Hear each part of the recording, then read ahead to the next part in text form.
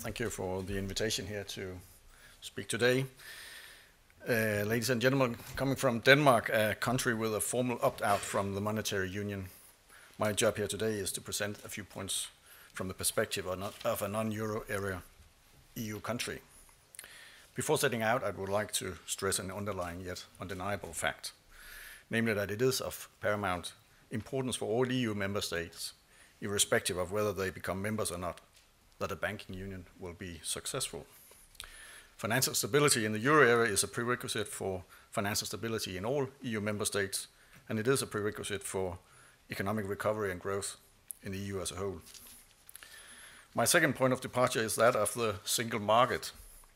The euro and EMU were originally conceived as important steps to creating a better and deeper single market, and the banking union should be seen as a natural next step. The impetus for the recent efforts to create a banking union is, though, by contrast, crisis-driven. Nevertheless, from a Danish perspective, our assessment of the coming banking union remains centered on whether the proposed changes will remove the functioning of the internal EU market in financial services, and it will improve the functioning of the internal EU market in financial services and provide a level playing field more generally in that industry. A key challenge, as we see it, is thus to make sure that the creation of the banking union does not create new barriers or fragmentation within the EU. The design and setup of the banking union matters a lot to an outs country like Denmark. First of all, from day one, two of the largest financial institutions operating in Denmark will have important parts of their operations supervised by the ECB. These two stand behind over 50% of total outstanding loans from Danish banks. The SSM will thus become an immediate part of our supervisory universe, whether we participate or not. The comprehensive assessment of the SSM will also, to as large an extent as possible, be mimicked by the Danish authorities. As long as that exercise is sufficiently tough, diligent, and candid, it will vest the ECB and SSM with instant high credibility. It would also, I believe, strengthen the role of the ECB in the setting of overall EU supervisory standards going forward. In our opinion, all outs countries should be closely involved in the preparatory work of the SSM, including in the development of the supervisory handbook and in all aspects of the comprehensive assessment. Closer involvement of outs in the remaining work would create a greater sense of ownership and comfort, which at the end of the day could stimulate the appetite for participation of non-euro EU countries in the banking union. Turning to the single resolution mechanism, it will be a somewhat different creature from the SSM. Its credibility will take longer to build. The lack of a proven track record of non-disruptive resolutions, the lack of a built-up common resolution fund to start with, and a probable lack of strict common rules for bail-in up until 2018 are important challenges that will have to be overcome. Again, seen through the lens of the single market, it would be of the utmost value to have strict common rules for shareholder and creditor bail-in with very limited discretion at the earliest possible date.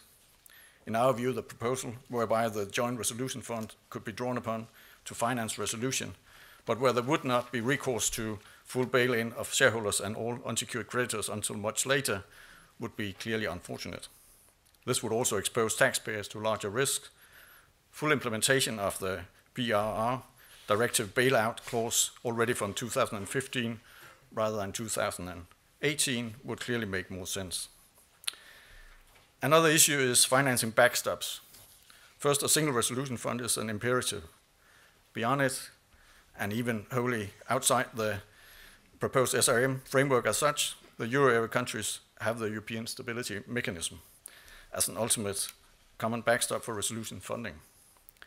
That is all well, but we absolutely have to make sure that there is some form of equivalent backstop mechanism for non-euro area countries, should they decide to participate.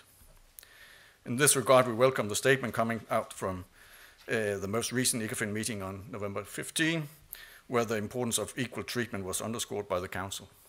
However, we know that a practical solution giving body to this principle is yet to be agreed on. To me, the issue of ESM equivalence is intimately linked both to the norm of a level playing field as well as to what I would term as one of the key advantages of possible Danish participation in the banking union. That is that the banking union would be effective in providing an insurance scheme for the failure of a systemic financial institution. Denmark is home to a large and very concentrated banking sector. Financial sector assets to GDP are close to 400%, and our largest individual institution is also measured by its assets as share of GDP in the very top end of European banks.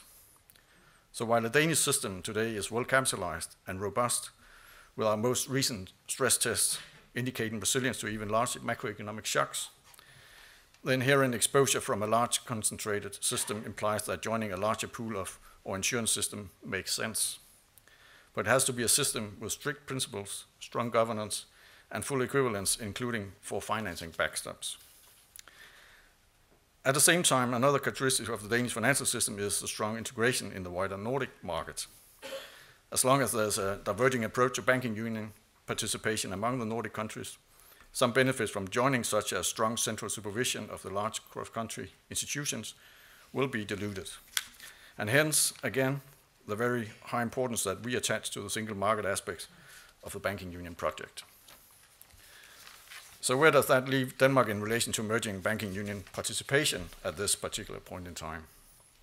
Well, the Danish government is fully recognizing the high importance of the banking union, while noting that it awaits the conclusion of negotiations on the main elements to make a full assessment of the potential benefits and drawbacks of participation. At the central bank, we are of the view that the current outline of the banking union is clearly promising. Harmonized supervision of high quality and sound overview of cross-country banking groups will benefit financial stability across all participating member states. And to achieve its full potential, joint supervision will have to be complemented with a robust system of resolution, including for the largest, most complex and interconnected firms. A precondition for an out country considering participation is that this system has a single resolution fund at its core. By moving resolution to the supranational level and by sticking to the principle of minimizing taxpayer liability in case of bank failure, we believe the sovereign bank feedback loop would be significantly weakened. From a Danish perspective, it also remains of decisive importance that supervision and resolution within the banking union will be conducted with full regard to the diversity of credit institutions and their size and business models, as it is spelled out in the SSM regulation. To be more precise, it is important for us that the special characteristics of Danish mortgage credit institutions are taken into account also when SRM rules are set. As I've indicated, there are thus a number of important points that remain to be decided upon, but overall the emergent design and content of the SSM and SRM seem to be in line with important principles cherished in my country. Thank you for your attention.